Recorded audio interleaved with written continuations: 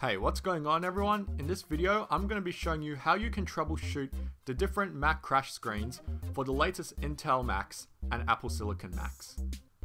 But first off, here's a quick message from today's sponsor Wondershare with their Recover It software. You've deleted some photos off a USB stick by accident? Recover It allows a macOS user to recover them, having a free scan feature to review which files to recover first, such as photos, videos, or other documents. Now that we've finished scanning the drive, we can select which files we want to recover and the specific destination for it. Recover It also allows the end user to rescue data from crashed devices or corrupted SD cards, Ultra HD video recovery, and aiding in repairing corrupted video files. The download link is in the description of this video and you can try this program for free. Now, let's go straight into the crash screens. The first crash screen that we're going to be looking at is for Intel Macs, and that is the question mark folder.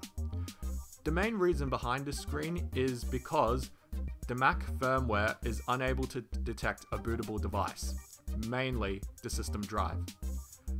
And that could be due to various factors, such as if the SSD itself is corrupt. The general solution to this is either reinstall macOS, or you would have to replace the internal SSD.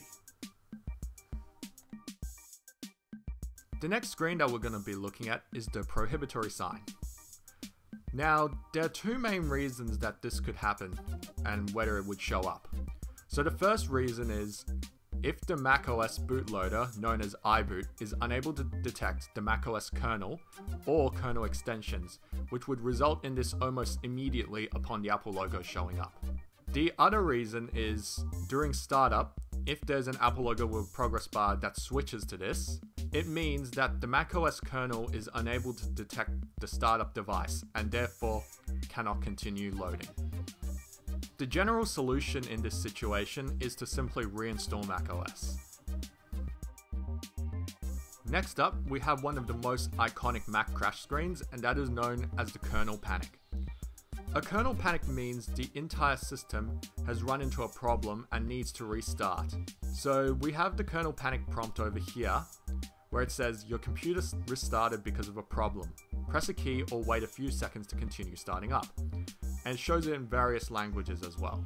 Now generally, if a kernel panic happens, the computer will automatically restart. However, if it continues to happen constantly, you may need to take your device into Apple support, because it can be due to various factors such as either software or hardware failure. Next up, we have the Connect to Power screen, which only applies to MacBook Airs and MacBook Pros. The main reason behind this screen is just like its iOS counterpart. The Mac does not have enough battery to start up, and therefore it would show this screen instead of the Apple logo. Now the obvious solution to this is to charge your Mac, or take it in for a battery replacement if the battery itself is having issues. Now the next screen that we have is the low battery charging screen, which means the device is charging, however it still does not have enough power to properly turn on. So you would have to wait in this instance. Now for Apple Silicon Macs, we have a unique crash screen which is basically known as recovery mode. The reason why this screen shows up is because the Mac is unable to access the normal recovery environment, which means you would have to put the Mac into DFU mode and restore it using Apple Configurator 2. So that was the basic troubleshooting of some of the various modern Mac crash screens. If you have any questions, leave them in the comments section. Thank you all for watching, and see you all in my next video.